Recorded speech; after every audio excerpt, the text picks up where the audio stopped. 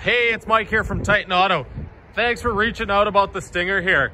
Got it kind of cleaned up this morning here so you could have a better look at it. I appreciate your response, and we're really not very far off in terms of the price here, that what you're kind of seeing and where we're at. I did notice again with it, you said they are different colors. I know the ones you're talking about. It's probably those two black ones they have out there. The black ones are far less nice than any of the other colors. I think you would agree with that. If you look online, basically every black one's cheaper than anything in the white or gray or any color.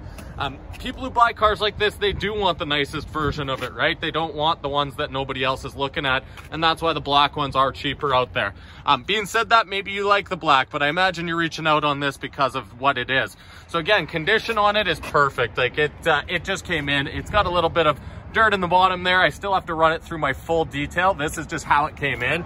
You'll notice really well equipped here. You got your blind spot monitors, you got your lane assist, of course you got your tilt and telescopic on the power there, full power seats there, memory seating as well for it.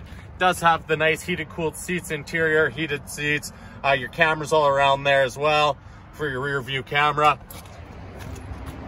Excuse me.